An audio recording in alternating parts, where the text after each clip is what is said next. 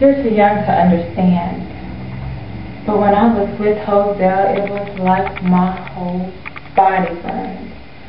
I'd have to come home and rub ice all over my face and neck just to cool it down. And as Maynard knew, he never said a word. But then one day, Hosea showed up at my door. He said, "Pack your bags, woman. I'm coming to take you with me." And God help me, I ran past my startled husband. I was going to pack my bags. But then I heard Maynard say in a tone I'd never heard him say. He said, "I don't care who you are, sir, but if you don't leave my house at once, I am going to hurt you." I turned just in time to see Hosea pull the gun out and point it at Maynard. He said, "I'm in love with your wife, and if you try to stop us, I will kill you."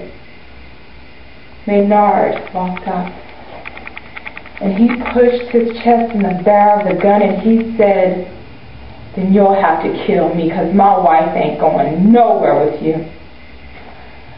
Oh, Eve, at that moment I knew I loved Maynard. He was so brave and so strong. And it was Hosea who was trembling. He said, "Hosea, get over here and tell this man you ain't going nowhere with him so he can get the hell out of my house." I walked over and I stood next to my husband. And I looked my lover in the eye, this man that had lit a great fire in me. And I said, "Please leave. I never want to see you again."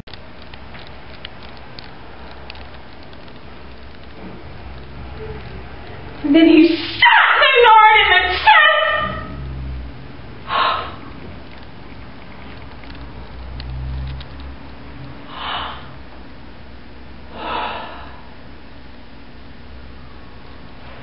And I was alone.